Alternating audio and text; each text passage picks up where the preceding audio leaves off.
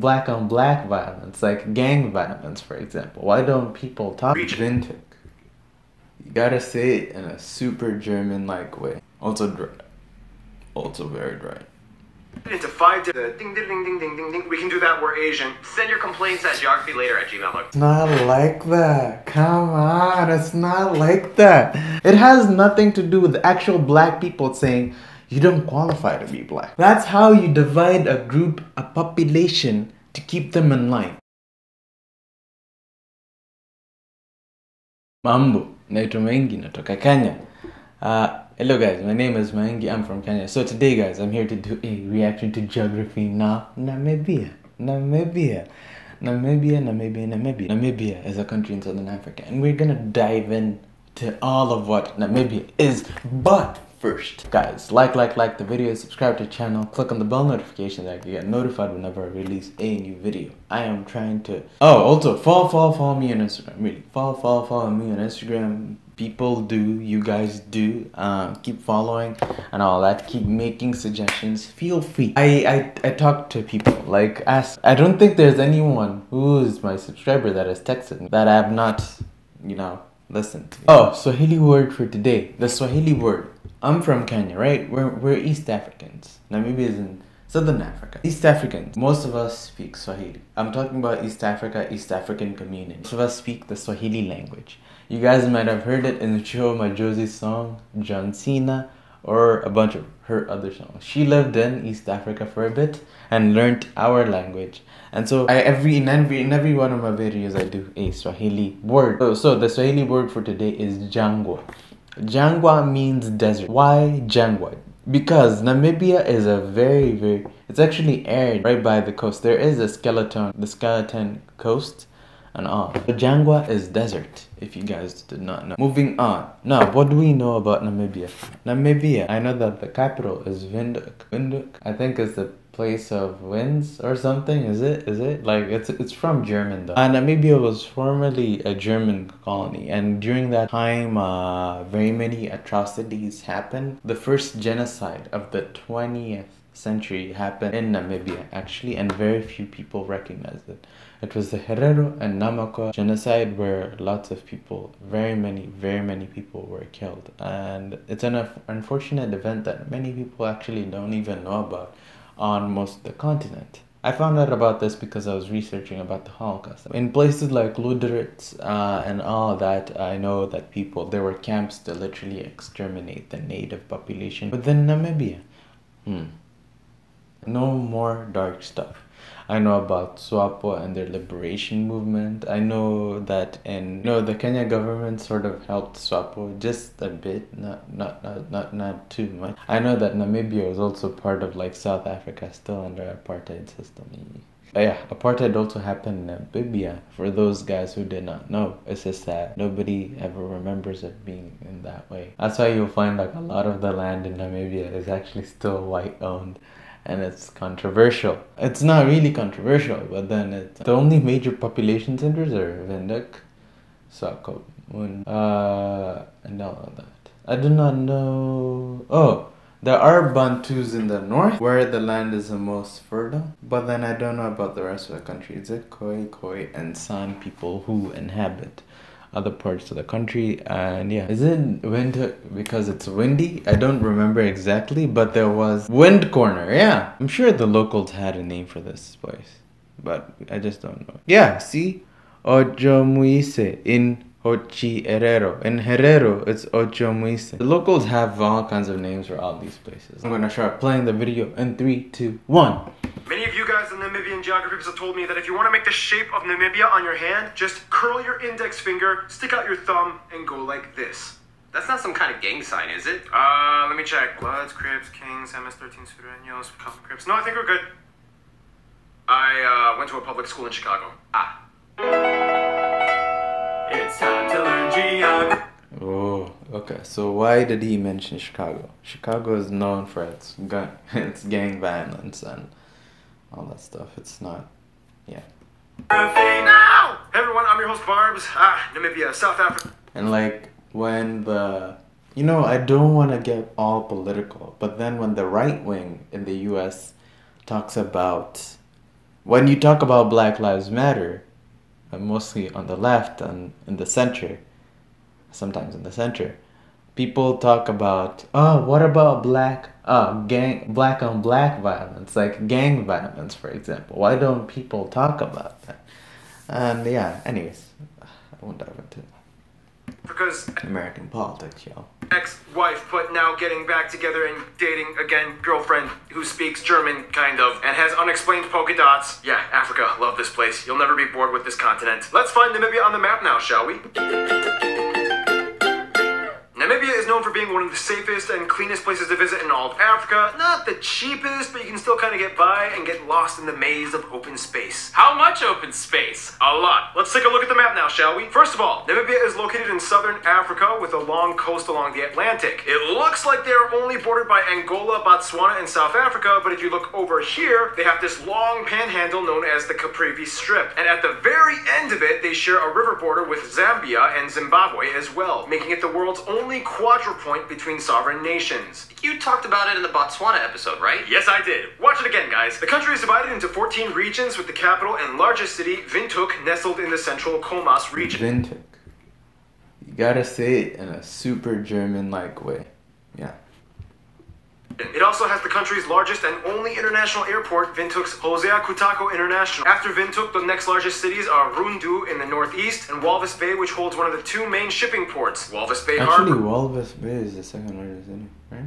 Did I say Swakopmund? Which is the only natural harbor in the country, divided by the Pelican Point sand spit, which holds these cool saltwork evaporation fields. And then there's the smaller Luderitz harbor further south. Each of these port cities are the final coastal stops for the largest rail network run by the National Train Service, Oh yeah, okay. They're right next to each other. Namibia. It traverses the entire country, going into Angola and South Africa, with proposed future lines that will enter into Botswana. Otherwise, Namibia has quite a unique civil structure because it's huge, but with only about 3 people per square kilometer. So, like, I could totally bury some treasure over there and, like, nobody would find it? Yeah, but don't sail on the north coast, you could die. The Portuguese called it the gates to hell. The Bushmen called it the land god made in anger. But today, it's commonly known as the skeleton coast. This strange geological phenomena in which colossal orange desert sand dunes converge right into the ocean, where you can find tons of shipwrecked vessels of ill-prepared seafarers. An ocean of sand meets, like, an ocean of water? That was beautifully illustrated, Keith. On top of that, there are quite a few notable places of interest that you might want to consider checking out if you come, such as Kolmanskap Ghost Town, Standerberg Castle, the Hoba Meteorite, the largest meteorite in the world, the sand dunes of Sossusvlei, the Gibeon Meteorites, the Solitaire Installation, the dinosaur footprints of this farm, the Tropic of Capricorn Crossing, Christkurke, the Cheetah Conservation Fund, Crocodile Ranch, the Ombalantu Baobab Tree, the Twiffelfontein Rock Carvings, Independence Memorial Museum, and Heroes Acre. Whew, yeah, lots of space and lots of cool sites, especially the natural ones. Which brings us to... Now, Namibia is quite a dry country. How dry is it? The driest nation in sub-Saharan Africa. But Namibia isn't all sand and desert. There's quite a bit of lush vegetation too, you just have to know where to find it. First of all, the country is generally divided... In the north, it's greener. In the south, it's drier. In the coast, it's also dry. Also very dry. Into 5 different geographic areas. Along the coast and north, you have the oldest desert in the world, the Namib Desert, which is where the skeleton coast that we talked about lies. Just west, you have the Central Plateau, a dry region where the tallest peak in the country lies, Brandenburg Mountain, with Kungenstein Peak at over 2,500 meters high. This is also where most of the population lives, and where you can find most of the arable land. In the south, there's the Great Escarpment, a hilly rocky shrubland with the longest river in the country, the Fish River, which also has the Fish River Canyon, the largest canyon in Africa. In the northeast and the Caprivi Strip, you have the Bushveld, the greenest and lushest part of Namibia, with the savanna and forests that extend all the way to the Okavango Delta and Zambezi River. It is also here where you can find the famous Etosha Pan. At over 120 kilometers long, it is one of the largest salt flats in the world. Hey, I have one of those. Let's hang out sometime. The largest natural lake in the country, though, is this tiny little guy, only about 6,600 square meters, Lake Guinness, which is actually a sinkhole lake caused by a collapsed cave. Finally, we reach the world-renowned Kalahari Desert in the east, famous for being a strange place with unique plant and wildlife species, since it kind of gets more rain than most other deserts. Also, fun side note, in the Namib Desert, there's a strange natural phenomena known as fairy circles. Fairy circles are a strange natural phenomena only found in dry regions of Africa and Australia. The grass naturally grows in a circle pattern with an empty dirt or sand pit in the middle. Scientists have theories as to why this happened, but so far the exact explanation still remains shrouded in enigma. Noah takes over the rest of the segment. Did somebody say Noah? Namibia is unique in that despite much of the country being dry, it's not completely inhospitable. Over 200 species of mammals, like the national animal, the oryx, can be found, as well as over 600 species of birds and over 4,300 plants, nearly 700 of which are endemic. Much of their industries are centered around production of resources like meat, fish, minerals, and diamonds. Especially diamonds, they're one of the top 10 producers. Nobody beats Russia in diamonds. And speaking of resources, food. First off, from what we were told, Namibians love meat. And when the meat-loving Germans came in, well, let's just say it wasn't too hard to agree on something. Look, we hated your colonial rule, but we really dig the bratwurst, schnitzel, and what is that crazy thing you do with the whole pig? Oh, you mean the Spanferkel? Yes! Man, you guys are so crazy. Yeah. That was weird. Okay. Some dishes you guys, the Namibian geography suggests we mention, might include things like kapana, silver cod, and luderit's crayfish, fat cakes, poppin' flace, mopane worms, poiki, Kalahari truffles, and those gigantic omojoa mushrooms. The national drink oshikindu, and everywhere you can find Namibian-style game barbecue known as braai, featuring legally hunted animals like kudu, springbok, zebra. So you'll notice that in Southern Africa, they are very, because of apartheid and that German colonial influence, they don't call the meats, they don't call whatever, they call it all braai. They call it braai whether you're in South Africa, Namibia, I think to some extent even England and places like Zimbabwe. Anyways, moving forward. And crocodile. And speaking of which, you'll find that the people of Namibia, much like the diverse set of animals, come from a myriad of colorful traditions and customs. Which brings us to... Namibia has about 2.7 million people and is the second least densely populated sovereign nation in the world after Mongolia. The country has quite a few people groups, but the largest group, about half of the population, being Ovambo, followed by the Kavango at 9%. Mixed people of all types make up about 8%. The Herero and Damara each take up about 7% each, and the rest are various other people groups that we'll discuss later. During the scramble for Africa in late 1800s, the area of what is now Namibia fell under German rule for about 30 years. It got kind of messy, there was a genocide, we'll talk about that later, until finally South African forces took over in 1915. Anyway, the thing is, despite Germany having a short presence in the area, their legacy still kind of clung on and lives on to this day. And you see in things like road signs, buildings, there's even some German radio stations and a newspaper, so yeah. Nonetheless, only about 2 to 3% of the population actually speaks it natively, mostly the white German population. However, it is taught in many schools and used as a commercial language. Up until 1990, it was actually a co-official language with English and Afrikaans. Faith-wise, most Namibians at least nominally identify as Christian, somewhere at 80 to 90%. Mostly belonging to Protestant branches, especially the largest one being Lutheran. It was brought over from German and surprisingly Finnish missionaries. Basically, it can be broken down into 4 family categories: the Bantu, the Khoisan, the mixed, and the whites. Let's go over some of them, shall we? In a nutshell, the Khoisan groups in Namibia, like the Nama, the San, and the Kung, are kind of like the original inhabitants. Yes, that little exclamation mark is a click sound, and I'm not even joking, it's a real people group. They are one of the oldest cultures in the world, dating back to the Stone Age, famous for having various techniques that have helped them develop into the harsh climates. They're also famous for their distinguishing features. They are some of the only black people in the world that have natural epicanthic folds on their eyes from birth, similar to East Asians. Epic what? Epicanthic fold. Yeah, that's like the medical term for those, the eyes, you know, the ding ding ding ding ding ding ding. We can do that, we're Asian. Send your complaints at geographylater@gmail.com. In addition, they are known for being the originators of the click languages, you know, the ones with the sounds. Later on, other Bantu groups migrated from West Africa around 1000 BC, and they would adopt these sounds into their languages like Zulu or Xhosa. But Khoisan is kind of the one that started it all. You know that language they speak in Black Panther? The Wakandan language? You know, it's actually the Xhosa language from South Africa. It's so original and unique. Thank goodness there's such an original click language like Xhosa. No, it's not like that. Come on, it's not like that. Geography now. Why you gotta start so much stuff? Okay, I will explain this in the simplest way possible. You're a colonizer, right? You want to identify yourself with bringing civilization to a part of the world. What do? You justify invading a foreign land, not in your continent, by saying, do you see? Bantus migrated from here. They also invaded your lands. And up until today, it's an issue. Khoisan and all these groups, sometimes they don't even identify as being black. Okay, sometimes they don't identify as being black because of this. To justify what they did to try and invade the continent. You will see, even in Southern Africa. That's why you have black people that are colored. You have people like Trevor Noah. In South Africa, do you know people would put him in a classification saying he's not black. And it's because of apartheid. It has nothing to do with actual black people saying you don't qualify to be black. That's the truth. And that's what happens in Southern Africa. So when this is explained from different perspectives, really, it becomes so controversial. And that's why sometimes I get mad. Anyway, moving on. Oh, they did that to also justify their taking over of foreign lands. So, apartheid wasn't some bad thing people did. Apartheid is some, we just did it because, first we are Christian. We are the more civilized people. So we're not mass murdering people. Then what were they doing? How did black people all of a sudden disappear from the Western and Northern Cape in Southern Africa? How did they all disappear? Did that just happen just magically?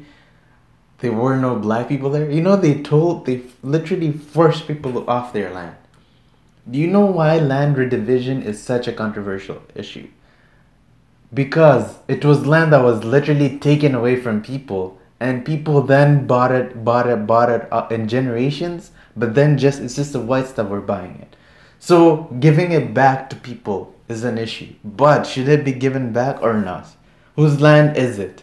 And land is a way to generate wealth. Land is about multi-generation wealth. That's why. Even in America, the people who started out, they used to get parcels of land. We used to learn about this. I took US history. They used to get parcels of land from the federal government so that they could settle out west or even in the east. That's how it's like. Land generates wealth. You take people's land, their cattle, what happens? That's why.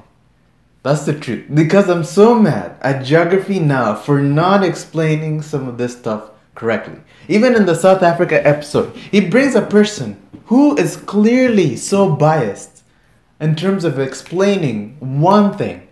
She starts explaining about how, what was that part?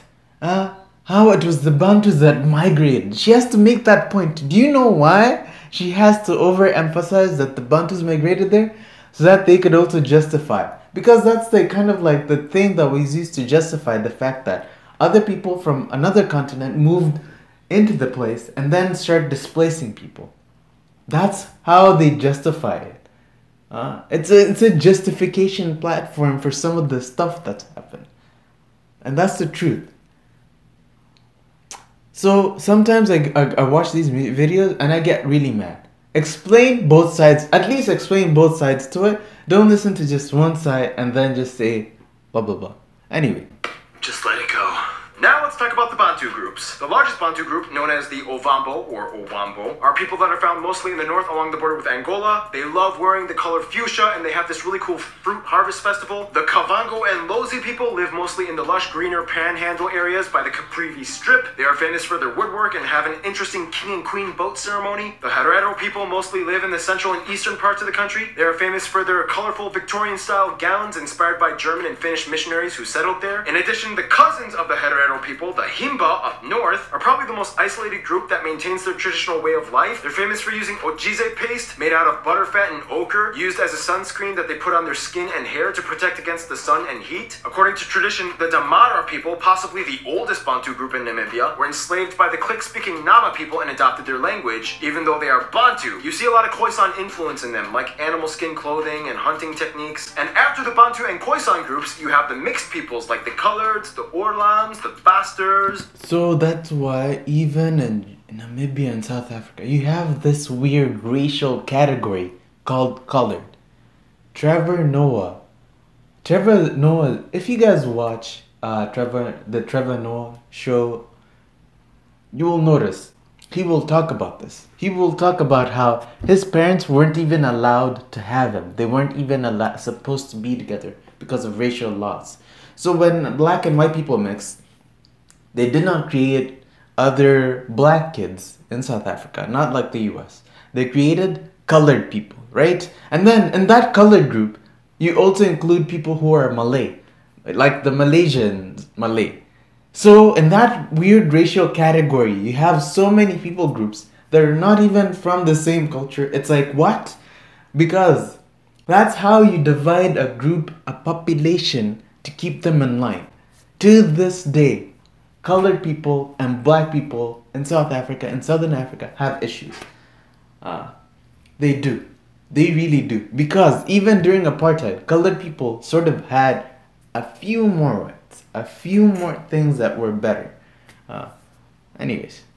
What'd you say? I know, it sounds bad, but that's literally what they call themselves. These are the people that have both your... Colored is such an offensive term, but it was still used in Southern Africa to this day. And this is the same group that honestly still justifies what they were doing, displacing people, by saying Bantus migrated to this and then they displaced a bunch of people. They don't say that in a way I would say. I know Bantus migrated to other parts of Africa. Yes, they displaced people. Yes, but you do not use it as a justification for some of this stuff. You do not.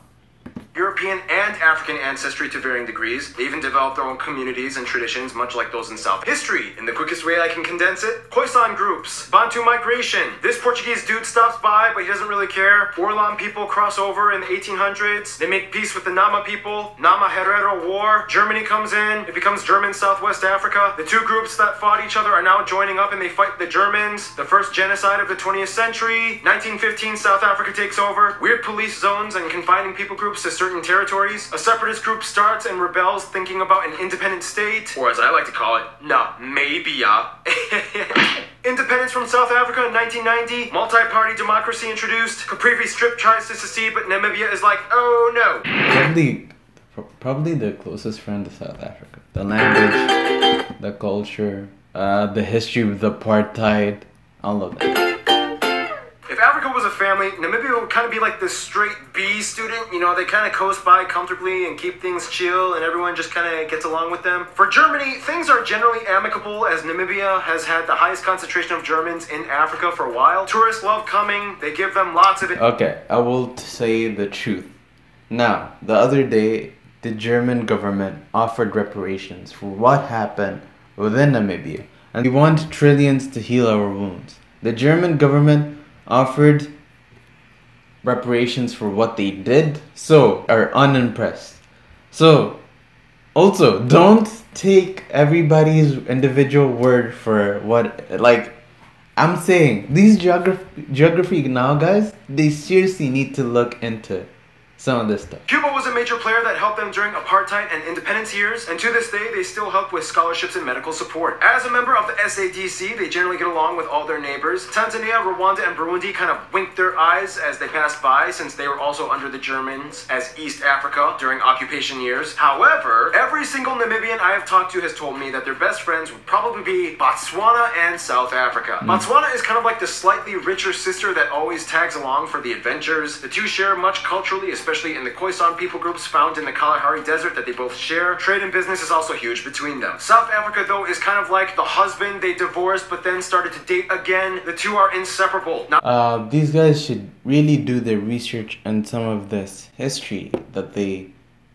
say. I'm not saying that, like, it's like some of these countries in Africa do not get along. I'm not that. I'm not some far-right conspiracy theorist. I'm just saying they should get their facts right so that they do not misinform people so much about such sensitive topics. But now people should know. People say Bantus migrated, and yes, they did migrate and did displace people, but they do say it to justify stuff like apartheid. So be careful about how you say it and how it's portrayed within certain contexts. And either way, the Bantus did adopt some of their languages. So it's not like Bantus invaded some of these places and they did not intermarry with these people. But then compare that to some of the apartheid level stuff. Racial separation, racial classification, and all that stuff. You guys have seen my reaction and all that. That's it. Asanteni sana. It's how we say thank you in East Africa, in Kenya, Tanzania, Uganda, Congo. Actually, not Uganda. So like, I could totally bury some treasure over there, and like, nobody would. If you guys watch the Trevor Noah show, you will notice they seriously need to look into some of this stuff. They call it rye, whether you're in